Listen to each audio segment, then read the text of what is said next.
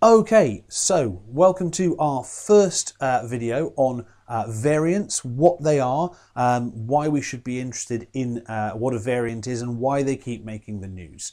Essentially, a variant is a perfectly normal part of biological evolution. Life changes, life adapts, mutations happen, and biological entities, I'm not going to say living organisms because viruses kind of aren't, they do change, okay? So, first thing to talk about is the idea of what we mean by a variant. Okay, so it's essentially a step in evolution of viruses. So a mutation will occur which changes one base in the RNA of the virus, that's a relative of DNA, which basically could make them more able to spread, okay, make them more infectious.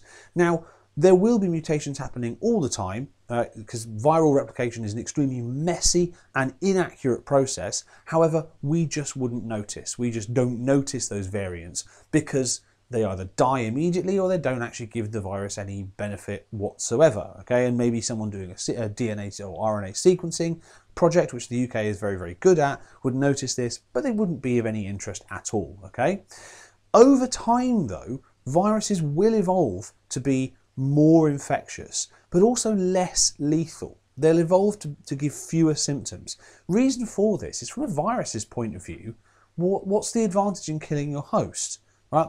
For the successful propagation of a virus, it wants to be perhaps as infectious as possible, but also not noticeable, so that the host is still wandering around in the population, spreading it about the place. If it kills the host, that is not a good survival strategy for the virus. So actually these variants, this increase in infectiousness, and actually maybe a future decrease in pathogenicity and decrease in lethalness, is a normal part of a virus's life cycle. Obviously this is a new virus, it's made a jump into humans only about a year and a bit ago. Right? So it's obviously on that trajectory of working its way towards being just one of the normal viruses that we have in our bodies all the time. Because if you count them up, and there's a lot of recent research going into this, human virology, of course, even before the pandemic, we've got about 380 trillion virus particles in you as an average, normally. There are tens and tens of types, and obviously that numbers of types of viruses that live routinely in you is rapidly increasing as we discover more and more, and it's got a name. It's called the human virome, right? Like a genome or a proteome or a microbiome. This is called the human virome, and again, it's perfectly normal. Okay, so the problem comes in terms of reporting this, I think, where we start to talk about antigens and antibodies sort of in a really, really simplistic way. So when you see pictures on the news of the COVID virus, you're probably aware that it's the spike protein. It's the protein that sticks out of the virus. That is the thing that is altering, and that's the thing that allows it to get into your cells, and that's the thing that undergoes mutations. Okay, so here I've drawn you a kind of my first Tomies Early Learning Centre diagram of the kind of thing you might see on a BBC News report or other media outlet, right?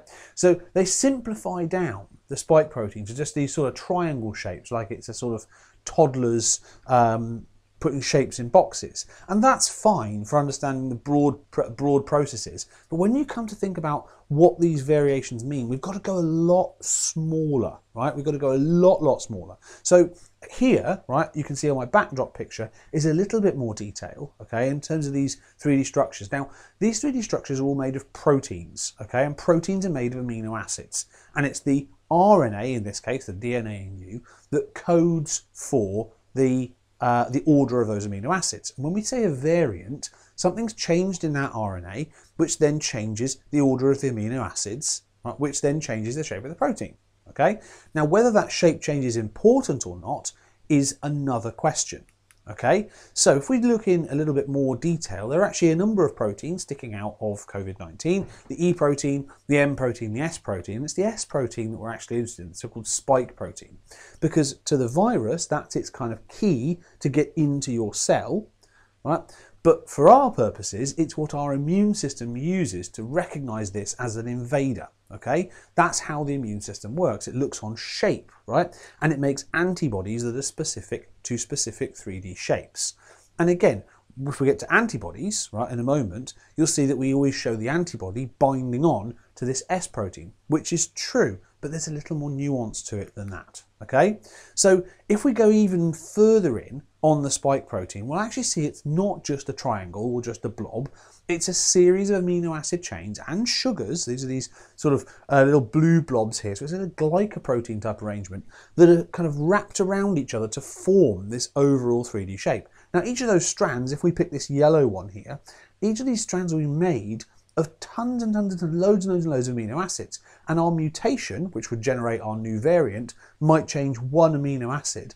And that could be completely irrelevant. Just one amino acid to another amino acid makes no difference to the shape, no difference to the infectiousness whatsoever, no difference to your body's ability to bind on to that particular antibody. Because it might be that the antibody binds on to a shape way over on the other side. So it makes no difference at all to your immune response or the vaccines or anything like that. And that's probably the most likely thing that's going to happen, okay? Now, if we look at the antibodies themselves, again, in media reports that are quite quick, we tend to simplify them to these Y-shaped chemicals. And they are, but that's kind of Toby's Early Learning Centre, My First Antibody, right?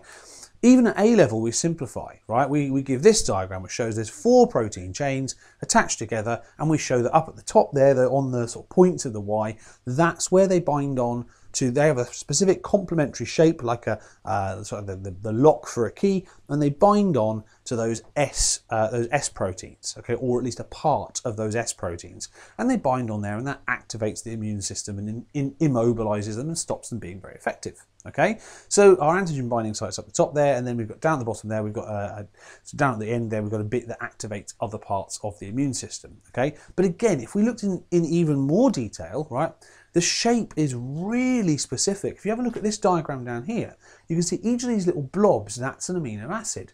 And if the virus's protein, one of those amino acids has changed, which changes the overall 3D shape of that spike protein, it might be that the shape on the end here, the so-called antigen binding site, doesn't fit anymore. Okay, and that's what people are worried about.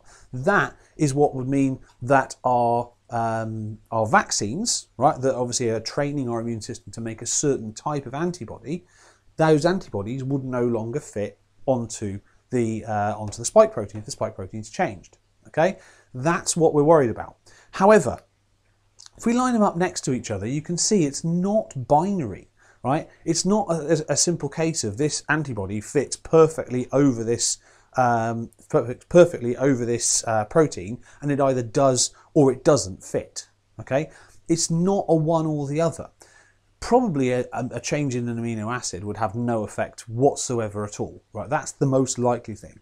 If it were to have an effect, it would probably be quite a small one. It might have reduced the effectiveness of these particular antibodies by a percentage, or 3 or 5 or 10. Okay, it doesn't mean that the antibodies are completely useless, and it doesn't mean that therefore the vaccines are completely useless, right?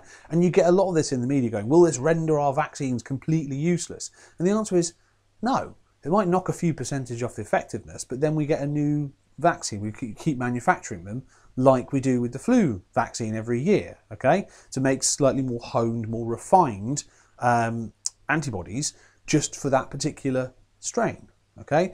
So my point here is not to worry too much about new strains and new variations. Yes, we need to keep an eye on them. Yes, we need to be aware for future vaccine development, but it's not like the vaccines are going to go from fully 100% useful to 0% useful overnight, okay? And while yes, some of them may become more infectious, right, and they may spread around. In fact, the Kent variant is now the dominant variant in the country, and that is worrying, right? Again, the same sort of treatments and the same sort of vaccines are still going to be very, very useful in stopping them, because the changes are on a kind of sliding scale, right? It's not binary, it's not all or nothing. So as I say, the point of this little video goes as follows here, right? Which is that viruses do change over time, okay? Simplified structures on the media and in the public discourse give us this idea that it could be one thing or the other, right? They're actually really, really complicated structures, and changes can be minor and have no effect whatsoever. Small changes, as we say, are unlikely to make much of a difference, although they might, but that difference will not be binary. It won't be all or nothing, okay? And mutations that do make a difference can be adapted to. In fact, Oxford, the same labs that manufactured the Oxford AstraZeneca vaccine, are already manufacturing new updates on the vaccinations for new variants. Okay, but as we can see, and we're going to come to in a later video, the vaccines are working incredibly well, new data suggests, even on the variants that are currently in the UK. But what will happen in the future, we don't know. But I can assure you it won't be as dramatic as some of the reporting makes it out to be. Okay? Right, thanks very much, and I'll see you for the next chapter soon. Bye-bye.